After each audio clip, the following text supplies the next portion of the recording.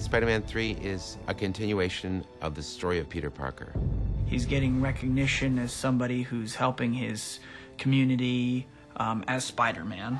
And he's on his way to really becoming the hero that we all imagined he would be.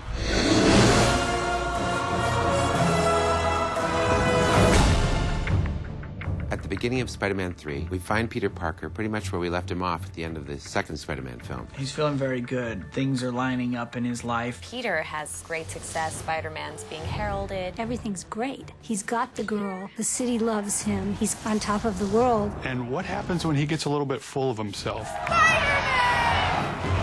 People love him, and they bring, at times, the worst out of him. We have some new information. This is your uncle's actual killer. This man killed my uncle, and he's still out there. And that is the beginning of a movement toward his dark side of this picture. Revenge is like a poison. It can turn you into something ugly. Peter's dealing with some darkness that has afflicted him. It enhances those kind of more negative or darker qualities of somebody's character. The power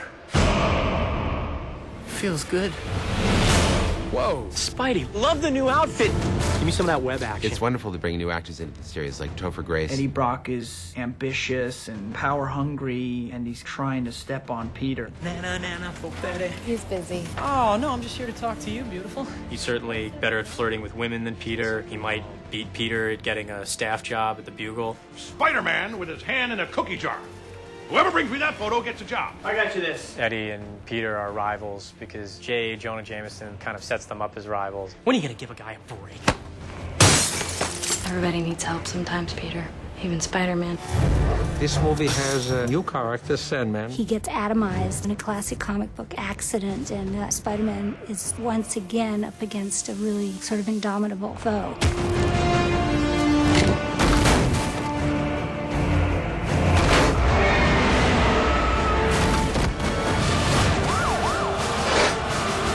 Have a lot packed into this film. What we're going to be able to do is going to be mind-blowing.